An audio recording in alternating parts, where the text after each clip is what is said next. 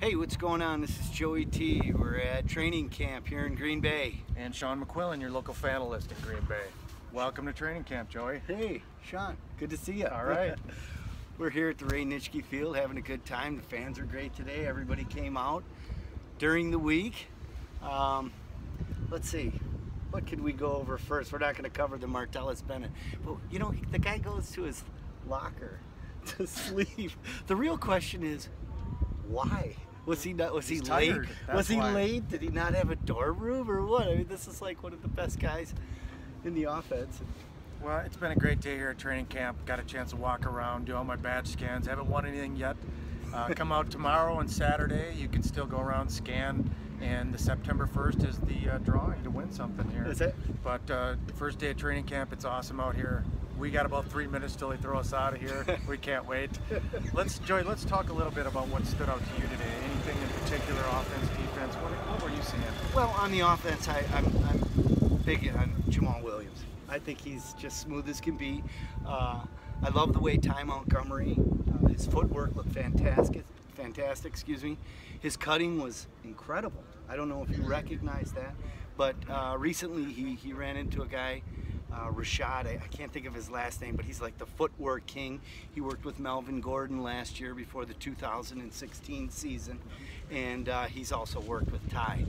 And that's what really, to me. I would say on Ty Montgomery looked really good in the no huddle.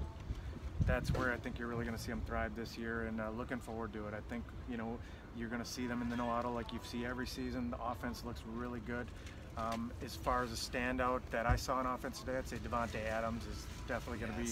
I think he started a breakthrough last year, but I see him definitely having a huge year. And every time he touched the ball today, it was awesome. Caught the one bomb down the field. Wasn't that great? But just looks really sharp, really good. Definitely playing for a contract, but good for the Packers. Yes. How about defensively? Anything you noticed there? You know, oh man. Not much really stood out to me, but I'm still high on Jordan Tripp. I think that kid, he's got good speed. You know, I'm talking about players that maybe aren't as common or aren't as popular. I like looking for that.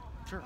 But he was one that I thought, you know, he's just got the build and he's got everything going for him. I'm excited to see what he does this year. How about yourself? I was really focused on the secondary when they were running their scrimmages.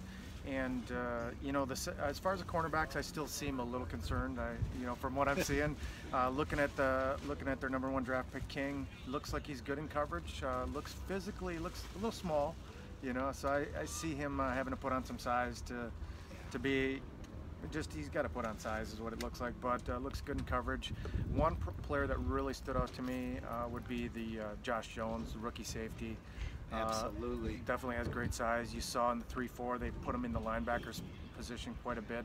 Look for him to probably start to phase out Morgan Burnett in a lot of situations. If you can put him as linebacker, that's a big plus. Looks like he really understands the defense well, so I'm excited about that. One play I recognized too, Kentrell Bryce, when Allison was going for the one pass. It's like, you hear that guy, they must hear footsteps because he's a hard hitter.